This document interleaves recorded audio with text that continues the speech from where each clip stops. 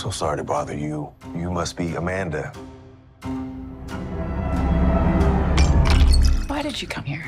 In my line of work, you have to understand the patterns that govern the world. That can help you see the future. And I knew something was coming. I don't understand. What do you mean?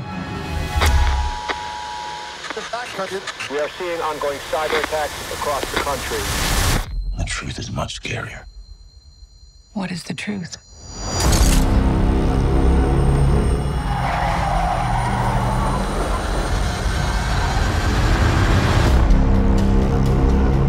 We're gonna be okay, right?